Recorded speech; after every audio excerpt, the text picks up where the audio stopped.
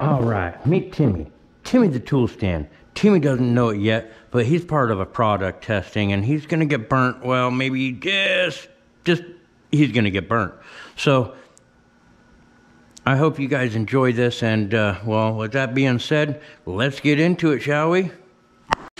All right. Now, as you can see, it is not wet. There's no tomfoolery, no trickery or anything like that. So what it is there's a fire guard. It just has this protecting on it, flame retardant. I'm sure they come in different types of brands and things like that. This is just the one they sell around here, and one that I have used in the past. So just read the instructions, pretty simple. It works great. Make sure it's dry, clean, everything else. Now, what it is, I put that between cars, trucks, SUVs, whether they're new or brand new paint or even a used car. I don't want to damage somebody's car, and with the welding BBs, grinding dust, etc. They could be on these blankets, you even touch them on the ground, they'll collect stuff and all that. So I don't want to do that. So I think, without further ado, I really do think it's time that Timmy gets some testing done. What do you guys say? All right, now I got that out of here. So, I got the proper gear on. We can get to really testing Timmy here. And I would use a grinder, cutting wheels and things like that. They will burn a t-shirt and cause it to burn. Most welders have, ooh, almost got that fly. Most welders have been, welding before and using a plasma cutter, even if it's on 20 amps, even, here, let me come over here. Even if it's on that 20 amp setting right here, and this is the cutting mode. Right here, you need to have it set between 70 and 80 psi. I'd set it between at 75. Usually I'm running between 30 and 40 amps, somewhere around there. When I'm cutting stuff, I'm usually cutting 1/8 inch thick material, so I usually set it around there. But if I go any lower, it kicks the air on, so and that's the selections for everything, the scarfing mode, when I'm cutting welds off and not wanting to penetrate all the way through, but this is for the cutting mode, and that's where I'm set at currently.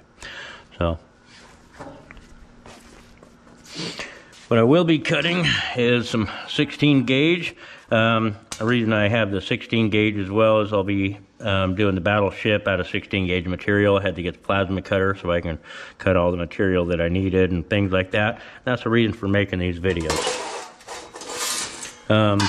This is 11 gauge, which is approximately 1/8 inch thick material. Sorry, the 16 gauge is approximately 1/16 inch as well. I should say that. So forgot to tell you that. But 11 gauge, we got the approximately 1/8 inch thick, and 20 amps. Lincoln Electric sells a 20 amp, Lincoln Electric 20 that they say they can, it can cut up to 1/8 inch thick material. And it'll cut through it and everything. It'll cut up to, or maximum I believe is 1/4 on 20 amps. So we'll turn it down as low as I can get on my big machine here, and let's have some fun with that. As I said, I'm not going to use the grinders. We all know that can do it, but it usually takes frays or a pre-existing hole. Excuse me. Takes a pre-existing hole in your clothing or something like that. Now, this is not for a clothing demonstration, like I said. I'm just using it on him because it's what I had. It's for putting it in between the cars. I don't want to damage the cars, any more than they already are. I don't care if they already came in scratched. If I'm working on something of somebody else's and I'm trying to even help them out, and in the past is what this was, when I'd work on things, I would put just a bed sheet in between with the fire retardant spray on it, so that way it didn't catch on fire. Now this is going to catch on fire, of course, but it's not going to spread. So I shouldn't say catch on fire. But it's going to catch on fire, but it's not going to want to spread throughout the whole article of clothing. and you'll soon see that. So I think first off we should of course blast it with the plasma cutter and see how that does and how it fares against a couple different things, and maybe I'll even step up the setting a little bit and cut with different. No, yeah, I'll tell you what, we're going to leave it at 20. It's going to cut slow. I know this is a 20 amp. I tested it just real quick and did a couple, just a test cut real fast just to see how it did and just make sure. So let's get started here, shall we? I did not cut any 16 gauge.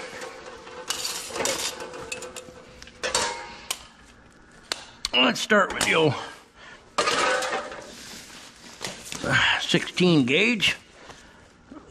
Bottle away a little bit.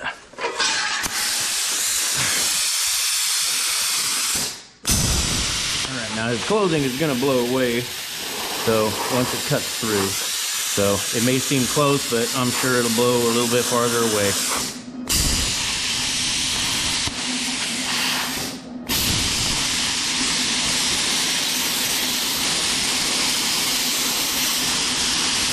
Now you can see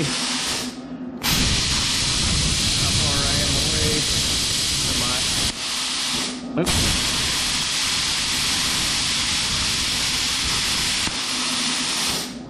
So it takes, you gotta get pretty clse. We're still 8 to 10 inches away. I'm 8 to 10 inches away, and it'll still, splatter burning it. Go to where it don't quite move as much, and you see the whole torch head here, and I'll get a good measurement for everybody. And if you want to, confirm that, you can check my community page, and I'll put a measurement. So, oops, may move that just a hair on you. So, right there should be good.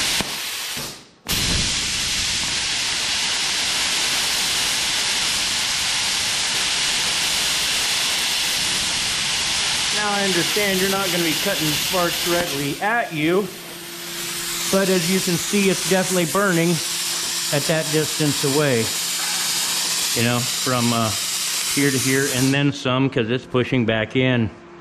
So I measured to that edge there, and I'll get that measurement for you. I have no issues. You can check my community page out. I'll have a picture of that against a tape measure for you. But my guess is 9.5, 10. Okay, whatever. We'll see. But you can see the clothing did not catch on fire. It did burn it.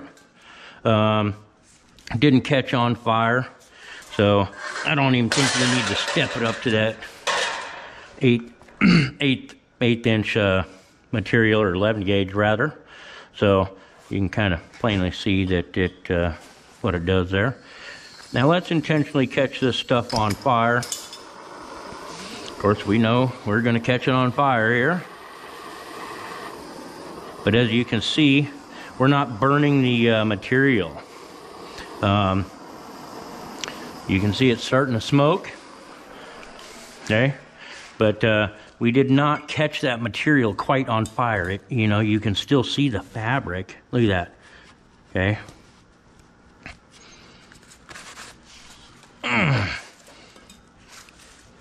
All right, and how about this? Now Timmy, he doesn't know this, but Timmy the Toolstand, his back, it's not coated with that fire retardant spray. So the post is right there. Approximate.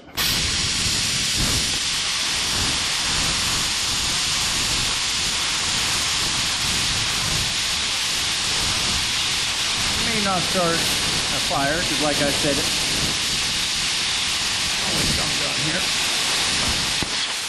now like I said, it may not start a fire because there's no frays or anything like that. Now we're about 3 inches away. Well, shucks. You know Grandpa, get it going here. If I had more amps, I could probably do it.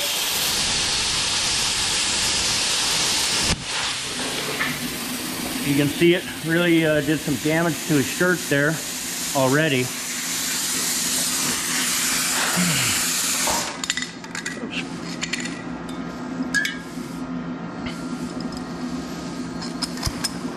Now we're going to torch them because we're going to see the difference between what the fire retardant does versus that. And we're going to put that out nice and calmly, just like a welder would. You know, oh man, Timmy, you're on fire, buddy.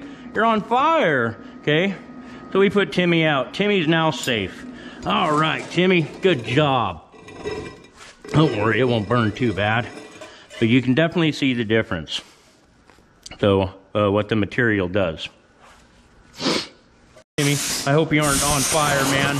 Dang it, Timmy, dang it. Timmy, Timmy, Timmy, Timmy, Timmy, Timmy, Timmy, Timmy. We lost him.